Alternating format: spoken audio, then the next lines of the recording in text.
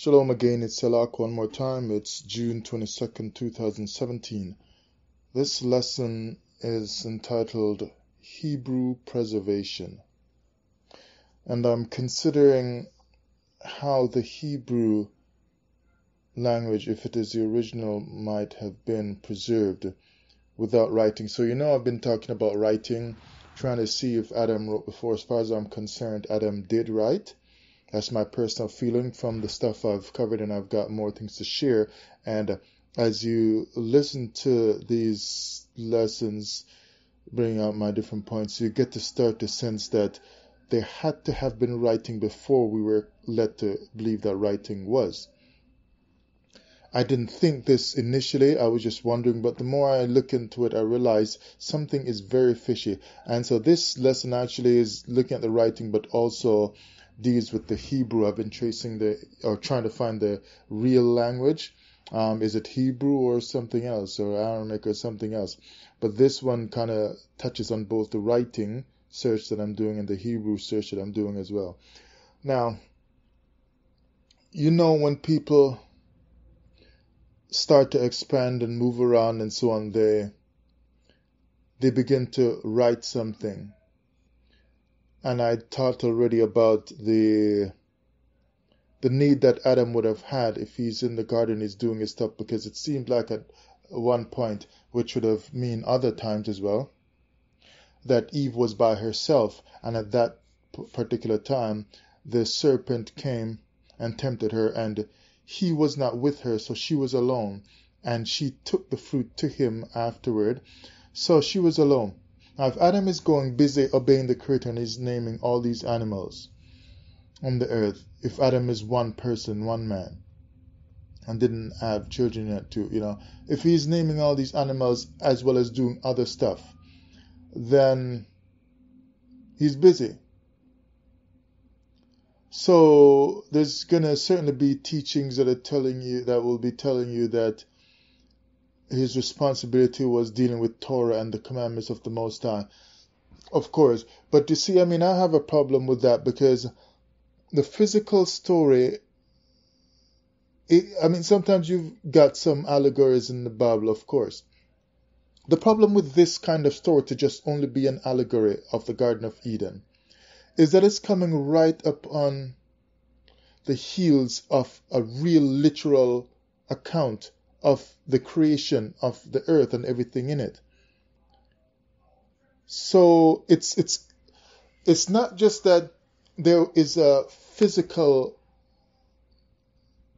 creation going on where the world is being created, because we know the creation story is not talking just as an allegory, although you can read certain allegorical stuff in it and learn all kinds of wonderful things and wisdom about Torah and the Creator and so on. But it has a very real physical truth to it, if I can put it that way.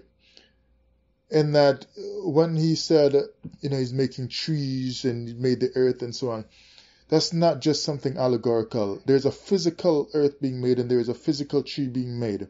Because you and I can go pick some physical fruits from a tree or lean on a tree or get shade from it.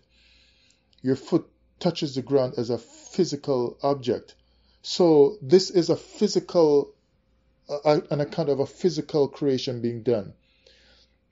Now, if a physical creation is being done in the creation story, and then it breaks, and then it tells you something else about a man called Adam and then Eve and the garden, then you can probably say, okay, well, I can see how, even though this whole Adam stuff is coming off the heels of the physical creation story, that the Adam part could just be allegorical and the Eden is just allegorical and just a spiritual story trying to be told, a spiritual message being given.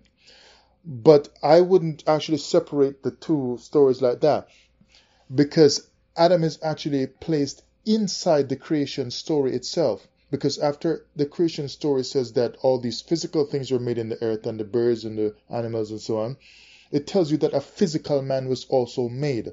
So clearly we are here, but if we see physical birds flying around and so on, and then eventually after all these physical things made, it says he made a man, then the man was physical. So there was a real man right there in the garden. There was a real man in that creation story. And so now, if this real man is in this creation story, then it's telling us that the opening couple chapters of Genesis is dealing with something very real and physical. So the story then cannot only be an allegory of other spiritual truths that we should learn about the Creator and about life.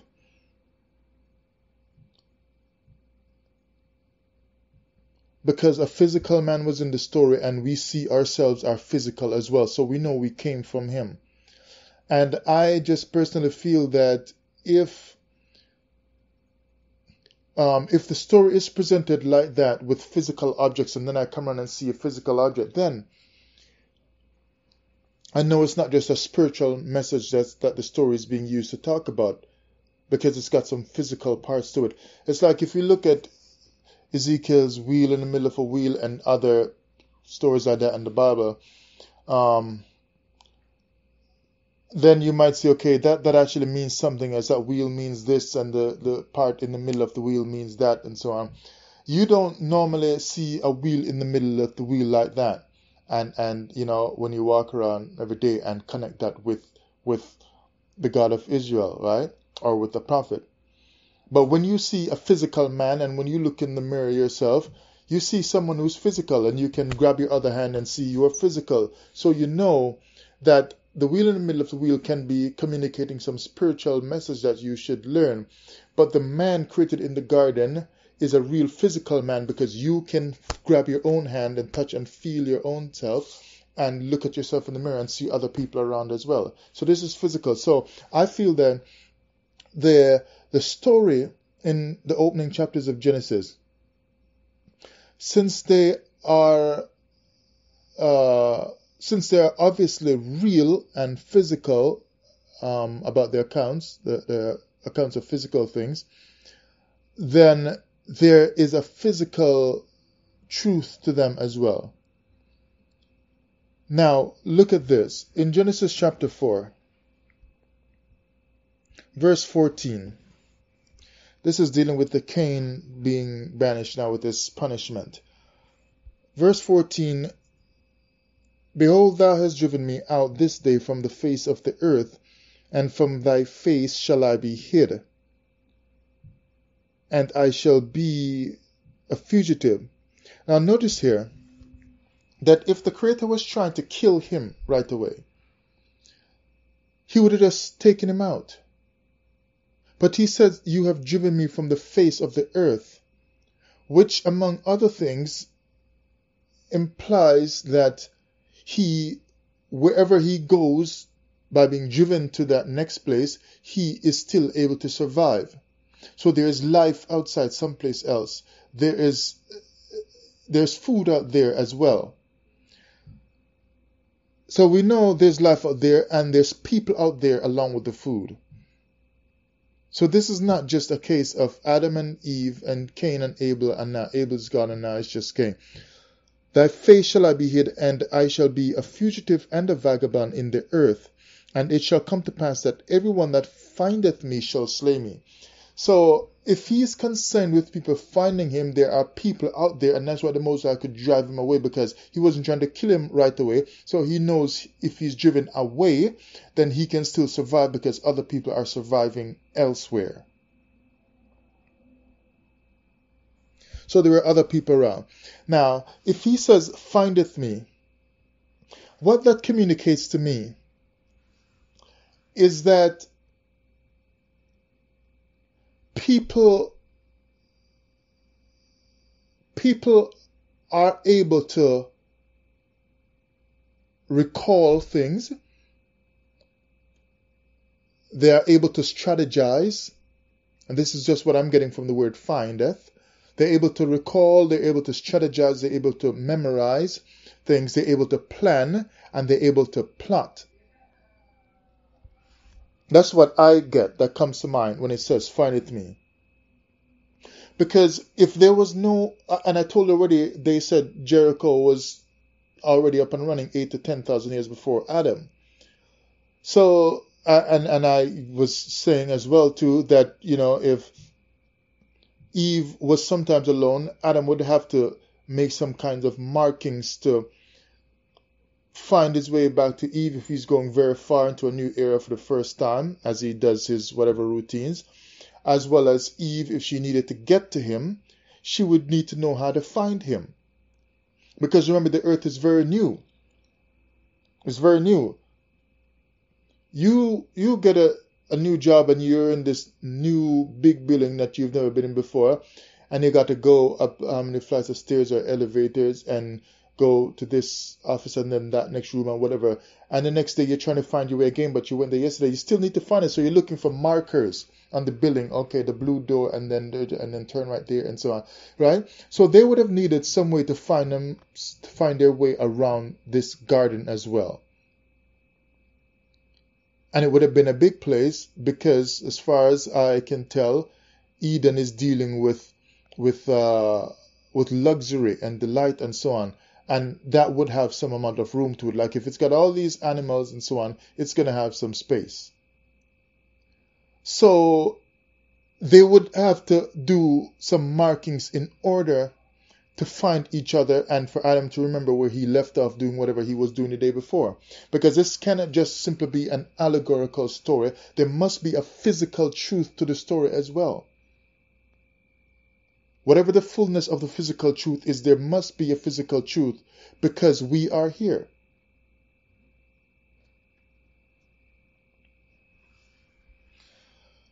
So even if, some say the garden story didn't happen exactly that way, it doesn't matter right here for what I'm trying to consider, because none of us actually saw Eden, so we don't know how it was laid out and exactly, all the details and so on. But there was something obviously happened. And so now if Adam is making markings, as I said long time ago, then there he has started writing in the garden. Because what is writing? You write your letter A, and then you write your Aleph, and all the other letters in all the other languages that you speak out there. Writing is simply, as far as I can tell, as a layperson with this, the drawing of marks or the impressions that you make to represent something that you wish to communicate or remember. It's just a mark. Markings with meaning, though, not just like doodling. The markings that have some intelligence to them because they mean something and they help, in this case with Adam, give you direction because it's like a map that he's making. But it communicates something to Eve as well. It communicates something to him, how to get back to his job, what he was doing, and how to get back home to Eve. So that they are both not on a new planet that they've never been on before because they've never lived before and they've never met anybody else because they two are the first people. And so if they go too far, Adam going out and he's like exploring, then he can't get back home because he went so far that he got carried away a whole day's journey and he has no clue how to get back to Eve. And she's the only other person. What if he never finds her ever again? Endless meandering trying to find his way and never. He keeps going farther away, thinking this was the way. When he was only one day's journey, he keeps going. Then he said, I think it was over there. He turns left, he turns right. And all of a sudden now he's 5 days away and he keeps going, no, it must be the other way. He tries and now he's 15, 20 days away. He'll never see this woman again. Now she gets concerned from the first day anyway, the first evening. She starts walking, look for him. Now she moves away farther from where she was in the first place and also ends up going in a different direction 20 days away from him. Now there's like 40 days of difference between them of travel time. And then they go farther and farther. These people will never know each other again. Common sense, which is, to me, what I'm gathering from what I learned, that Torah is saying that you should be wise and so on, and have some basic common sense that lets you not put your hand on a hot stove. Basic common sense communicates to you, don't put your hand on a hot stove, it's going to burn. Or basic common sense would tell me, if the man is dropped in a brand new world and the woman is dropped in a brand new world, they got to have some way to not lose touch with each other. You can't even take your child to Disney World or wherever, some amusement park, and not trying to keep them so that they don't get lost, because it's a new place and it's very busy. You might not find each other. So there must be a way. I would think the only thing to do, because they didn't have pen and paper, is for Adam to be marking stuff in the ground and so on. That is the beginning of writing. Marking on trees and so on. The placement of stones or whatever, right? Putting some twigs a certain way to say, hey, this is where, But when they're marking and drawing in the dirt, that is the beginning of writing. So the concept of writing was there before Sumer. It had to have been. Writing is just simply marking in an intelligent, purposeful kind of way to communicate something that would otherwise be communicated by words if one were present. So Adam started writing. There is no reason why 100 years later Adam would not have continued to build up on that marking, which we call writing today. 200, 400 years later, 500, 600, 700 years later, you tell me Adam did not build upon that very well?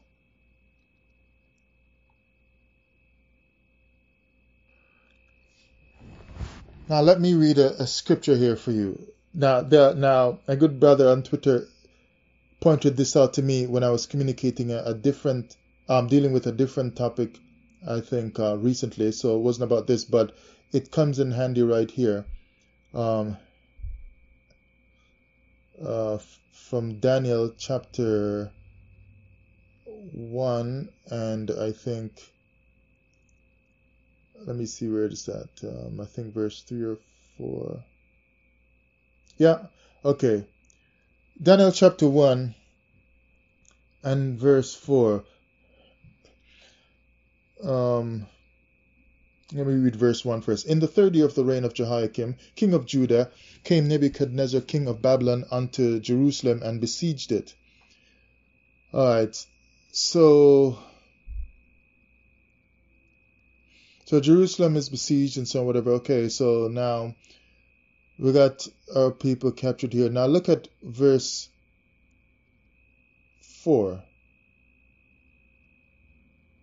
Okay, now I'll just read 3 and 4. And the king spake unto Ashpenaz, the master of the eunuchs, that he should bring certain of the children of Israel, that of the children of Israel, and of the king's seed, and of the princes, children in whom was no blemish, but well favored and skillful.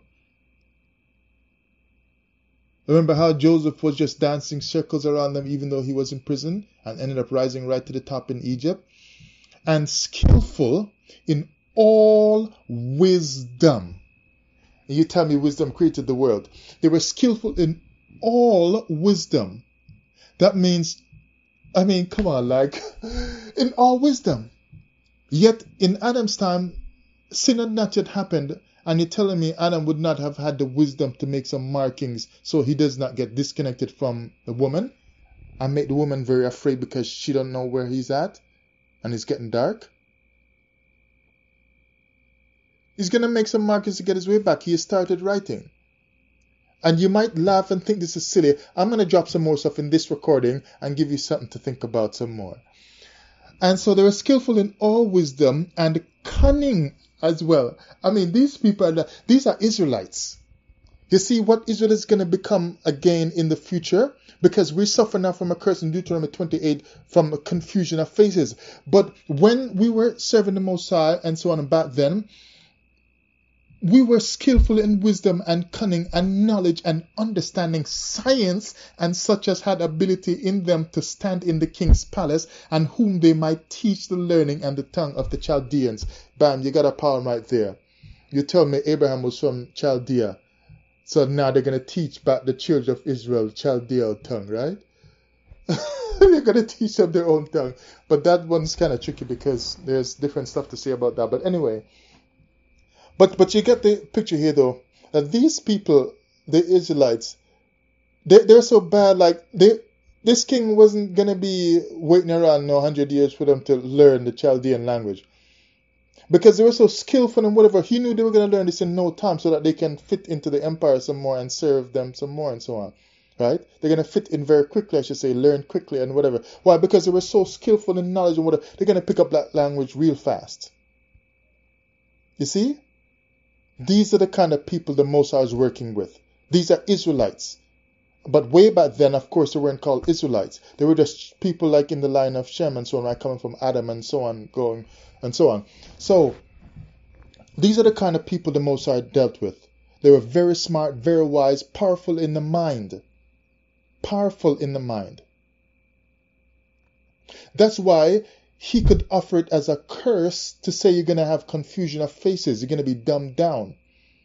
Because if they weren't wise and filled with all kinds of wisdom, it would not have been a curse to give them confusion of faces, because that confusion of faces means that they're falling from somewhere. So they had to have been somewhere to let them fall and to let that become a curse unto them. These people are a different kind of people, the Israelites. And I read from you already, probably, where is it again? Now let me try to see if I can find it back. Numbers 23:9. For from the top of the rocks I see him, and from the hills I behold him. Lo, they're talking about Israel. The people shall dwell alone and shall not be reckoned among the nations. Talking about Israel. So it's like Israel is people, yeah, but they're not reckoned among the nations because they're just different. They're different, set apart kind of people. They're different kind of people from the rest of the earth.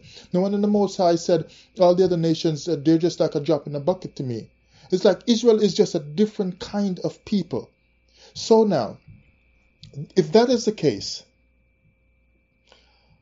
would not Adam have been impressively similar and probably even more powerful and smarter, since no sin had yet happened to drag him down to give him a curse? And you're telling me there's going to be like 1,000-year wait for some other empire to come up in Sumer and make writing when all those people were not even righteous and set apart themselves? Writing has changed the world in such a very, very big way. And writing goes along with language and with tongue and with communication and speaking. Writing comes along with all that stuff. And the man Adam just doesn't know it? No.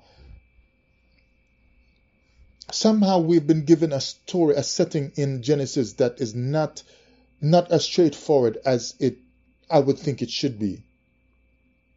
So if Cain is afraid now that people are going to find him, that means people are living in probably faraway areas from the Eden location, from where he's at. And so if people can find him, then people are searching and looking, and people, So now if people, that sounds to me like people might find him, that people are going to hear what he did, and be on the lookout for him, possibly.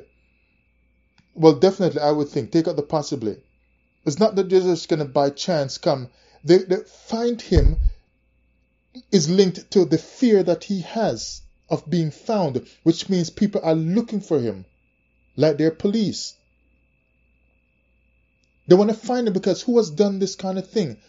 So if they're finding him, if they want to find him, that means people are spread out, people in different places, which is how he can also be pushed away and banished to someplace else, because he can survive in other places like people are surviving in other places as well. Now, if people are in other places and there's all kinds of ship making and shipbuilding and people traveling from one part of the earth to the next and so on and going across waters and so on, because of all the studies that I've just started to do, and you know more of those studies than I, people were going to all parts of the earth, even over here to the Americas and so on. And they're coming, some are walking, some are going on ships and so on. So that means that from very ancient times, people are dealing with ships, they're traveling, they're moving on foot, however they're getting there. Wouldn't these people like Adam started to write? Basically, Adam is trying to make a map, some sort of a map. But if he's only just writing then to communicate to himself how to find his way back, that's the starting of some kind of a map. So all these people with their ships and their traveling and so on, who might find Cain and he's scared of them, wouldn't they have made their own maps as well? When they're traveling on ships and so on, wouldn't they, and with their horses and whatever else they're traveling with, and their donkeys, wouldn't they have made their own maps to communicate to themselves and to everyone in their tribes how to find the location for that next resource that they just found and how to get back home? They're drawing maps. Now, if you're drawing maps, you're starting to deal with some kind of markings, which I said is writing. It's focused writing. I mean, focused drawing. Writing is focused drawing, deliberate drawing for purpose of communication. People would have been drawing maps from very ancient times.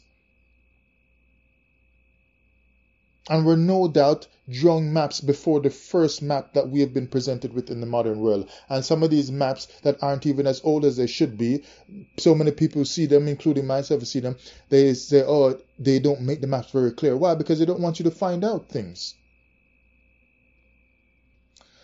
Now, look at clocks. If people are drawing maps from way back then, which means that they were writing because they have to write or draw in order to create the maps, or if you prefer, they have to make markings in order to create the maps, then what about clocks? What about clocks? Now, I'm looking at the pictures here. I want to think I'll probably put some of these pictures in the videos, but it just takes so much, so I don't know if I'll end up putting the pictures in the video, but you can always just look up clocks yourself. Now, I'm looking at this one, World's Oldest Calendar, from Inquisitor.com. That's INQISITR. So Inquisitor.com, the world's oldest calendar discovered, might show when humans created time. This article, if you run the search for Inquisitor.com, world's oldest calendar discovered, is from July 15, 2013 by James Johnson. That way, if you're searching, you'll know you've hit the one that I'm looking at. Okay, so it says the world's oldest calendar has been discovered, and British archaeology experts believe it could provide insight into when humans first created the concept of time. The calendar dates back to 8,000 BC. I told you Jericho, 8 to 10,000 BC. The calendar dates back to 8,000 BC. That means people were making calendars. And according to this calendar that I'm looking at, if this is the one that they're talking about, it looks like it is. It's got writings on it. I want to say similar to the layout of the Akkadian, Sumerian writings, but not exactly. But it's got all kinds of columns, go from top to bottom. But it's writing. It's clear that it's picking up, it's building up. So they got writing here on this calendar. All right. Now we know sometimes they make calendars with just stones laid out and so on. But this one, someone was writing on this stone or clay, because I didn't read the whole article yet. But 8,000 BC was excavated in, how do you say this? Aberdeenshire, Scotland, by the National Trust for Scotland in 2004. Years later, a team at the University of Birmingham has declared the Mesolithic calendar to be the oldest in the world. Okay, now it's just so funny because today I was listening to something else that's telling me, I don't remember it now, so I can't tell you the name of it and so on, that was saying this guy, he was talking about the Moors, and he mentioned a calendar. I can't remember the name of the calendar. Let me see if I can find it. I think I made a note.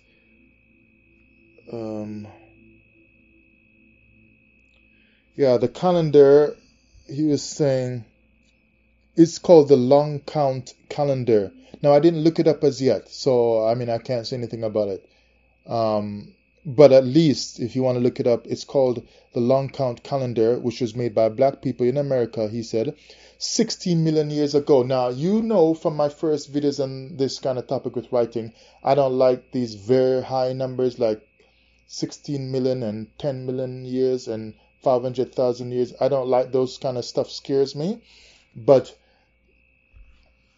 I mean, how can I say? I mean, I don't know. But at least he's saying there was a long count calendar, and they say it's 16 million years old. So certainly that's much older than this 8000 BC calendar. And what's with this strange BC and AD kind of stuff? It's like somebody is just trying to trick us up, trick the whole world. They have somehow, even though some disagree, but have somehow decided that Adam lived 4,000 years ago. So you want to say 4,000 BC. Now, maybe finding truth in the world would be a little bit easier if people would just have not come with all kinds of extra stuff to confuse us, because I'm sure people way back then weren't talking about BC. So when they came in with this BC stuff and AD stuff, you know, it's like when it's 2 AD, that would have been what, 4002? And when it was, what would you call it now, 3998 BC. I mean, like, I don't know. It's like, it just, you have to do so much thinking just to calculate and so on. But this whole BC and AD thing, it means absolutely nothing to me. There's no wisdom in it. There's no smartness in it. It's very foolish. It's ultra foolish. And it's very backward. Because it doesn't seem to me from all the things that I've been reading that people had a problem counting in ancient times. So for somebody to come and say, no, you lived in BC and we're living in AD, that's just very, very damn foolishness. It has no meaning in itself. None. It's just another way just to confuse the world. A lot of things are done just for the sake of complication. Complication. Truth is sometimes hidden by simplicity. So that something can be very, very simple, and so they don't have to hide it. It's just right in front of your face because you will never believe it, even though you're looking at it. They're showing you it's right there. They don't even have to point it out because, I mean, if you're such an idiot to not see it, which all of us have been at and are still, looking at some common things before, so we can identify that is the truth. But then also truth is sometimes complicated, right? In order to hide it. So anyway, oldest calendar. Okay, so before the discovery of the oldest calendar, previous versions dated to Mesopotamia period, which goes back 5,000 years. So, okay, so that's one. Let's see if there's any other oldest calendar here that they want to talk about.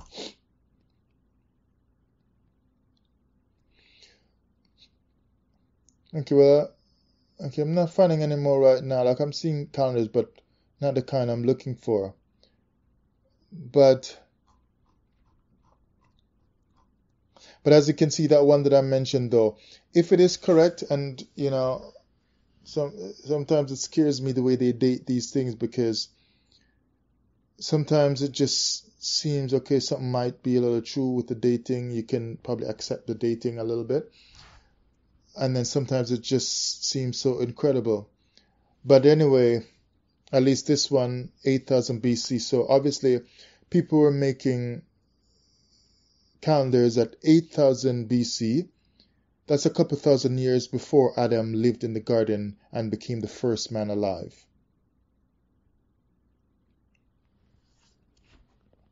Now, here's something else I want to point out to you too with the problem with the presentation of Adam and Eve and the Garden of Eden. If you look in the book of Jubilees, which I haven't read, but I'm sure I probably have read like a verse or two of it someplace, sometime, if someone mentions something, but I haven't read it. Eventually I'll read it.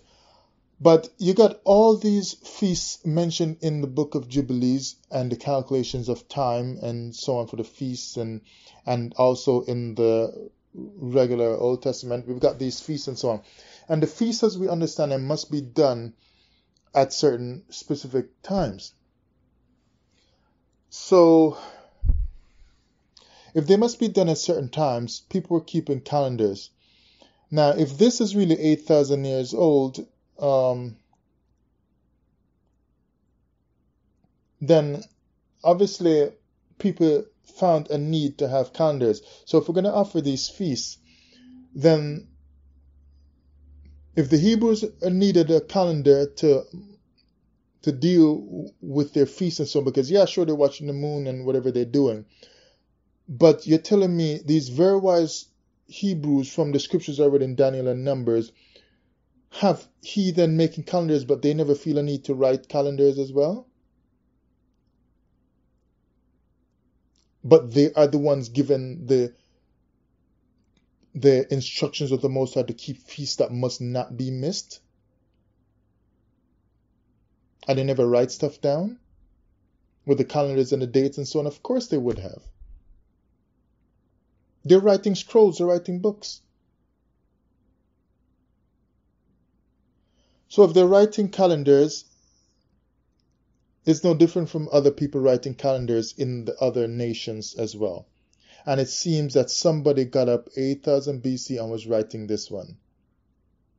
So writing was there a very, very, very long time ago, it seems, from these things. And like I've said to you before, it is becoming more difficult to just deny all of these findings. Some I have denied all along, and some I still deny right now. But, I mean, the world is trying to communicate something. The world is trying to communicate something, that there are ancient things being found that are kind of mesmerizing. They just throw you for a daze in terms of the dating given to them. The world is telling you there's some kind of history that we all need to look at that goes back before a time when they said Adam was created. The world is saying that. And I have yet to find some kind of scripture where the Creator said it is now 4000 BC, Adam, you are the first man alive, and give him a date. And right before I started this video, I'm not about to read it now, but they're looking at a timeline for Genesis and talking about how they decided that it was 4,000 years ago that Adam was created. And then right under it, they said some people disagree and they're giving their objections and whatever. So that's something else to look into as well, because how did they know it was 4,000 years? All right, so if I move on now from this oldest calendar thing. Oh, another thing here to mention too before I move on. It says that Cain and Abel, they were offering their sacrifices, brought the stuff from the field and brought animal to offer as well. Now, if they're doing fieldwork farming, they're using stuff like probably like sickles and, plowing instruments. I forgot what you call this certain plowing instrument. But if you look at plowing instruments, plowshare or whatever you call it, I've been searching on that for a couple months now to try to find the oldest or the first people who used the plowshare. Because that's going to help you to date the story of Cain and Abel, which gives you an even better idea of when Adam lived. So whoever is up to the task. Because, I mean, if they're doing farming and they're using plowshare and so on and other such stuff, then they've got technology. It didn't say that, these people are just born Adam and Eve and then they had Cain and Abel and there's no technology. Everybody's primitive, living in caves. And so if they need to go and do crop work, that Cain and Abel and Adam and so on going out and using their bare fingers digging up the ground with their fingers because they know nothing about technology and never made any tools. They started digging with their hands and then later on in the evening cleaning out dirt from their fingernails. No, they had stuff. Notice they were offering a sacrifice. So they actually had stuff set up the way that the more... it's probably a cheat to say modern world would do it, because then Israel was in It's not really modern like today, but it's not ancient as in the time of Adam. The Israel was offering sacrifices. The pagan nations were offering sacrifices. And when you deal with sacrifices, it's usually placed upon an altar. So it looks like the setting here that's talking about Cain and Abel doing their sacrifices, it's set in the same kind of way because he hit him with some kind of an instrument, apparently. Let me see what it says here. No, I'm in the wrong. Look at Genesis 4 verse 2. And she again bare his brother Abel, and Abel was a keeper of sheep, but Cain was a tiller of the ground. He was a keeper of sheep. So this man just came out of the womb of his mother Eve, just however many years before. Now he's keeping sheep. So it's like very, very, very, very fast. They just grow up real fast. The earth has just been made or just been offered to them because they're just born. And all of a sudden they start to do something that seems so much for a fitting into a built-up world. He's just a keeper of sheep. He just come out the womb and he's a keeper of sheep. And the next one is a tiller of the ground, like he's using some kind of instrument and so on, and technology is now available to them. Now we might have better stuff today, but it's still technology because they're doing this kind of stuff. So the story develops real fast, but still it shows that they've got technology. And if you don't think there was technology, let's read the other one and come back to that. Look at the technology. Genesis chapter 3 verse 24. So he drove out the man, and he placed at the east of the Garden of Eden. And you notice again, you see what I tell you about writing, and even the Hebrew language and so on I'm searching on, and deal with writing. Because the story is offered to us about Genesis and the Garden of Eden and so on in a very modern kind of way, till they've got even directions mentioned. It didn't just simply say, because when you deal with the Hebrew language as well, I'm searching for the first language and what the Hebrews actually spoke, what Abraham spoke and so on. It seems incredible to me that all these people, and I'm going to get to them in a little bit, that all these people just remembered everything that they never wrote down. Each one of them live and die. Each one of them live and die. And they just all remember stuff in a very, very clear manner to give all this information to whoever passed it on to Moses. And he just wrote it down. And they carried it for generations in their mind. All these complicated things, even the book of Enoch. Can you imagine the stuff that's written in the book of Enoch? The complicated things that he mentioned. And they've got all this other stuff to remember from Genesis already, from creation story and the details of Adam and Eve and whoever else lived and so on. And then they've also got the power of mind to add in all the complications of divine instruction from the Creator to Enoch that nobody has ever heard. And they can add in all the stuff from Enoch, carry it in their mind for a couple thousand years or however long they did until they get to Moses so that Moses can write it down.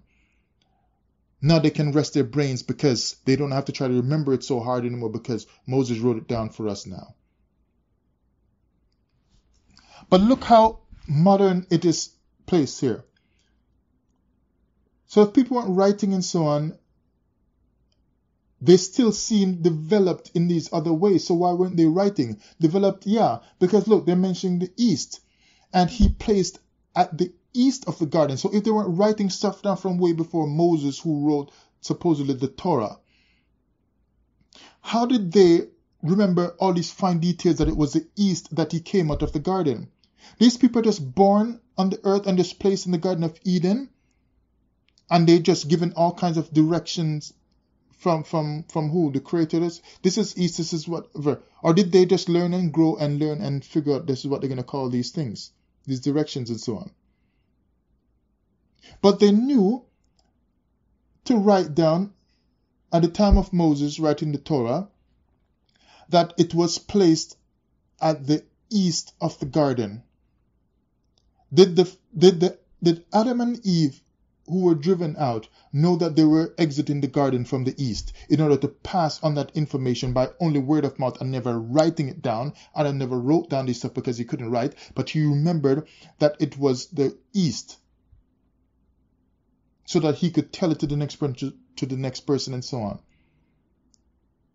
Or if he never wrote it down, how did the next person who passed it on eventually know that they left the East? Because they never left from the East, because he never wrote anything down. It was just all word of mouth.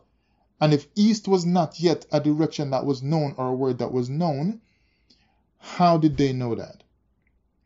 So it says, and he placed at the east of the Garden of Eden cherubim and a flaming sword, which turned every way to keep the way of the tree of life. See that? A flaming sword. So when you look at them now, Cain and Abel, they're offering the sacrifice. They have an altar set up, and they're having farming equipment and tools and so on to do their farm work and animal grazing or whatever they're doing. They have technology, just like here in chapter 3 of Genesis, verse 24, there's technology there. There was a flaming sword, and that was badass sword, because this kind of sword actually was on fire. And we don't have swords on fire today. So technology was there. Swords were already being made. Made here on earth or made in heaven, wherever it came from. These angels here had a sword. That's technology. It's the first object that I can recall being in the Garden of Eden that was not something that seemed natural. Because I normally know of sword as being made from iron that people beat out and burn and so on. Everything else seemed like something was growing or something like that, right? But there's technology in the Garden of Eden. Although the cherubim seems kind of strange, because where did cherubims really come from? So if we run back to chapter 4 now. So Cain said, yeah, everybody's going to find me. Okay, I'm finished with that one. So everybody's going to find me. So he's kind of scared. Now, look at this Genesis timeline. They say now, commonly held, Adam was at 4000 BC, although some people have slightly different dates. Adam was at 4000 BC. Look at the problem with this so-called Paleo-Hebrew, or Hebrew's original tongue.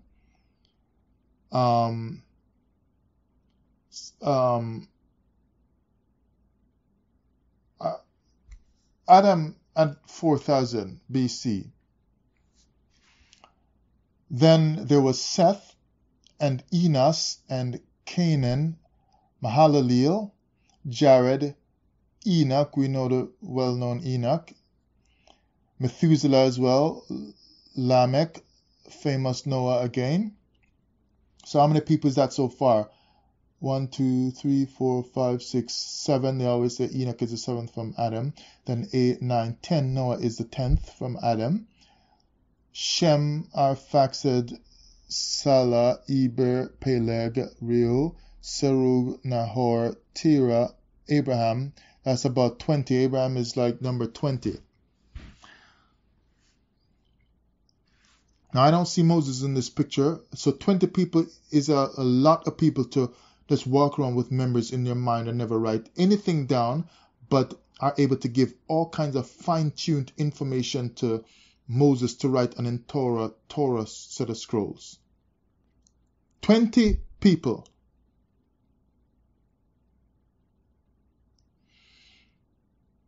And they kept this supposed language alive as well. But instead of the language, actually, let me look at the writing here and just try to close this out. Now, I don't know about the life of all of these people, but Abraham's father was Terah. Now, what do we know about Terah that's significant? He was into idolatry. They say he made and sold idols. And we know Abraham got sick of that and just wanted to get away from it. So what we find, though, is that these people being in the lineage of Adam did not necessarily care about the Creator's truth and his instructions and his Torah. But yet you're telling me all these people kept, not by writing because they couldn't write, but they just kept it in their mind and a living. And you get maybe some of them, I don't know, but at least Terah, who's into straight idolatry, And he's so concerned about memorizing all the information that's for Torah to pass on to his son Abraham, that gets later passed on to Moses to document the Torah. This man is selling idols, so he doesn't really care about the Most High from his heart. And he's just going to give all kinds of details to remembering all the days of his life, the very, very clear instructions of all the Creator was trying to do, to pass on all this Torah information to Abraham. So Terah, an idolater, didn't just buy his own idols. He was so into it that he made it, so his heart is totally gone. He doesn't care anything about this thing. But he devotes his whole mind power, all the days of his life, to preserving the true history of what happened in the garden and everybody coming down, and to preserve all the Torah instructions that are going to come and pass on to Moses.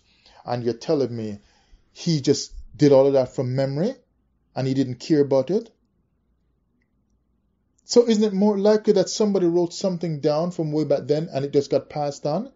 Because even if the man, Terah, in this example, didn't really care much about the Most High and serving the Creator instead of worshipping idols, even if he had access to the documents, he could have just been sitting in his tent somewhere in his house, somewhere under some whatever. And maybe Abraham or somebody else took it when they're moving, right? Because he doesn't care about it, but Abraham might have cared. And I'm just supposing here, right?